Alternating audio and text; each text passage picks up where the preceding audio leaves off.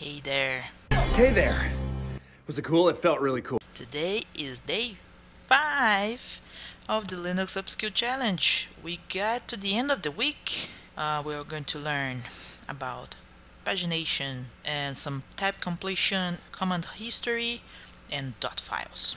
Okay, I have my server here. I'm going to use more. More is a file per usual filter for CRT viewing. You can say that is an old comment just for the CRT viewing. But what more does is to paginate a text into a screen. This is showing log. You can see at the end here of the screen percentage of the file that I'm seeing. I can use enter to get down one line at a time. I can use space to go one page at a time. And if I want to know more, I can use H for help.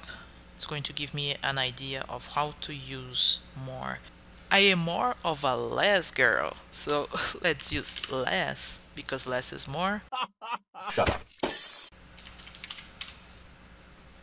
In the pagination it seems like it's the same, but you can really use, instead of using enter, get down one line at a time, you can use the arrow keys. It's a little more intuitive. I can go to the beginning of the file with lowercase g, or I can go to the end of the file with uppercase G. I can search with slash, and you see here at the end of my screen, the slash is appearing, sudo. I want to go to the next appearance of sudo, I use lowercase n. I want to go to the previous uppercase N. And if I want to know more how to navigate less, I can also type H, and you see the difference? There is a lot more features and searching and information and jumping on the file. This is really nice. By the way, I'm awesome. Q to quit. The interesting of the manual for less is this, it says it's opposite of more. It is a joke in itself. Less is a program similar to more, but it has many more features. First task is done. Second task, let me show you the power of tab completion. I've been typing the entire commands for these videos and I'm getting tired. So good that the command line in Linux already had the feature. I don't have to type everything. I can use just, let's see, I want less, /v, tab, L, tab.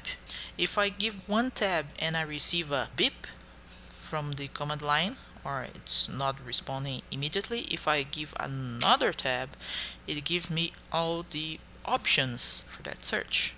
It could be lib, it could be local, it could be lock, it could be log. AU tab. For a command line this short, it doesn't seem that facilitate that much, but if you got a lot of parameters to get into and more than one item to put into your command, is going to add up. And one thing that is really good, if it's not in the system, it will say so by not showing any options. If I'm getting just beeps, I'm doing something wrong, induce an error, getting a typo in my command and messing it up. Tab completion is a security feature as well. Task number 2 completed. Command history. So you see that we used the same command a few times. That was var log out log. Okay, with tab completion it's a little easier, but I'm still using the same command all the time. How about new? History. I want to check my history. There are all the commands that we submitted. So if I want to repeat this command, line 133, that is apt search midnight commander, I could use that exclamation point and the number 133. Pulse the history line 133 and execute that command again. And by the way, what I'm doing all the time to clear my screen is Ctrl L. I want to see the last 10 commands I submitted. history 10, it gives me the last 10. I don't want to list all my previous comments. I want just the last one. I could use exclamation point -1, or I can use just exclamation point exclamation point, and I got the same thing. Let's say I want to use this. Last time I used a sudo command. Use exclamation point sudo, and it gets the last command that starts with sudo for me. And this exclamation point is something that I do a lot. It's a good trick to use, especially when you submit a command that requires root permission, but you forgot to put sudo. Ooh, permission denied. Instead of getting back, put sudo on front, I can just sudo exclamation point. Here we are. So task 3 completed. There is a file that stores all of the history from your command line. .bash underscore history.